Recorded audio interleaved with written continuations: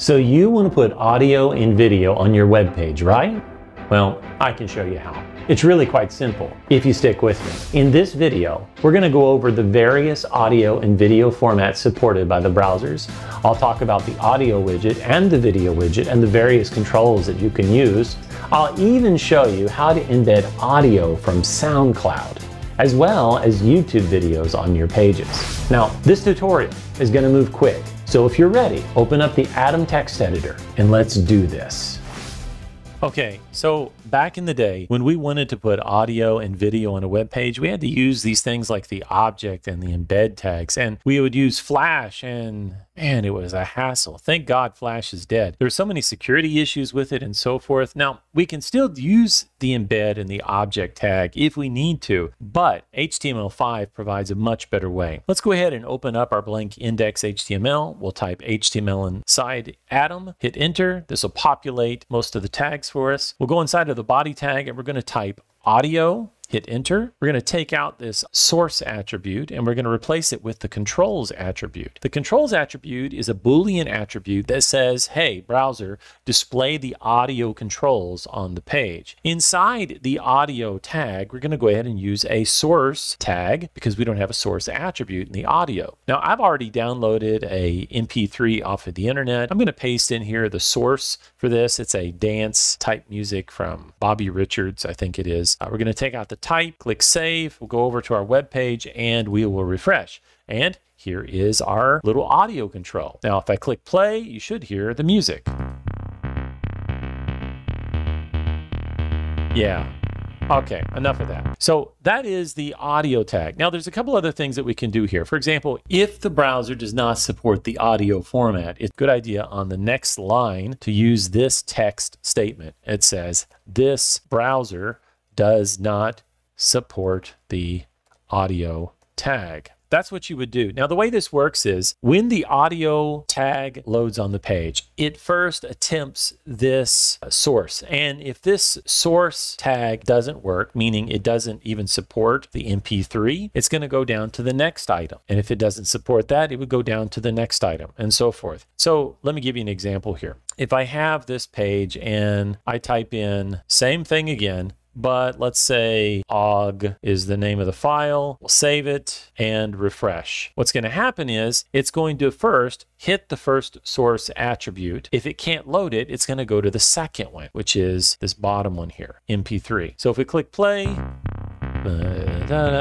you still hear it again. All right, that's the way the audio controls work. Now there's a couple other things here, a couple other Boolean attributes that we need to keep in mind. There's the autoplay, which is again a Boolean attribute. It tells the browser to load this audio source on default. As soon as it opens up, it starts playing it. It's really not a good idea to do that. It annoys people half to death when they load a page and it just starts playing music. There's the controls, which is a Boolean attribute. We've already demonstrated that. There's also a loop Boolean attribute, and hopefully you get the idea what the loop does. And then there's the muted Boolean attribute. Okay, so that was the audio widget. Now there's a couple of common audio formats we need to keep in mind. There is the AAC, Advanced Audio Coding. There is the MIDI Musical Instrument Digital Interface. If you have a piano and you see that little funky plug on the back, that's what that MIDI instrument interface is. There's MP3, everyone's pretty used to that. There's MP4, which comes in a .mp alpha, which is for audio, and then there's the MP4, which is also video, which sometimes people use for audio. There's the OGG Vorbis, that's a really fun name to say. That is a open source audio coding format developed by the XIF.org Foundation. Then there's the WAV audio format file. This was originally developed by IBM and Windows for storing uncompressed audio. And then the final one we have is the WMA, which is the Windows Media Audio. Now these are the common audio formats that we typically see. Okay, we talked about audio and the various formats. Let's go ahead and talk about how to embed a video file on your website. The way we do this, we'll go ahead and jump back into Atom real quick. We'll type video, hit enter. I'm going to remove most of this here. And so we have the video opening and closing tags. We're going to go ahead and add the controls, just like the audio, and we're going to specify a width of 500. And for the video, we're going to specify a source. And for the source, I'm going to go ahead and use the source over on the Zybooks website.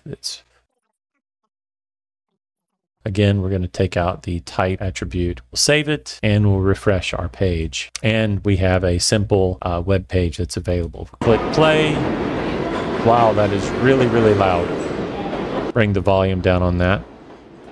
And we have the audio and video playing for this particular video. Okay, we'll save it. Looking at our video controls, so we have a couple of other attributes we could use here. We have the autoplay. We have controls, which you've already seen. There's loop, there's muted, and there is width. Now I need to say this here. Different web browsers support different video formats, mainly because of patent issues. And this means that we need to use multiple source tags many times to make alternative audio or video files available. Again, the way you do this, if we were to look, I'm going to bring this down a little bit so we can see it all in one line.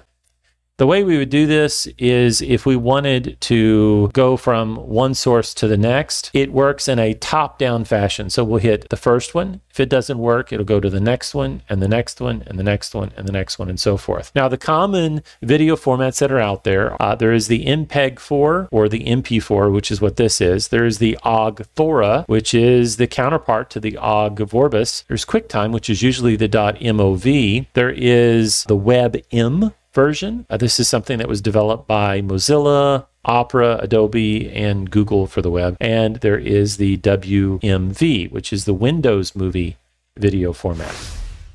Okay, this last part we're going to do really quick. I'm going to show you how to embed an audio file from SoundCloud and also a video from YouTube. Now, what I've done is I've already found a particular artist on SoundCloud that I was enjoying listening to. His name is GM, and he does a lot of piano cinematic music. All right, so we're going to come down here to the share button. We'll right click on that, go to the embed, and you can see that iCloud has created this code. It's HTML code, basically. We're going to copy it. We're going to come back to our site. Inside of our body tag, I'm going to hit enter a couple times, paste that in, and I'm going to put an H1 above this, just so we know what it is. SoundCloud embed. We'll save it. We'll go back to our web page, and after we've saved and refresh, there is our SoundCloud that we've embedded. We could do the same thing from YouTube, and look, oh, this guy looks interesting. I think I want to embed his video. So I'm going to click on it, go down to share, click embed, and we'll select all, copy it. We'll come back to our site, inside the body, paste it in. Right above it, we're going to do another H1, YouTube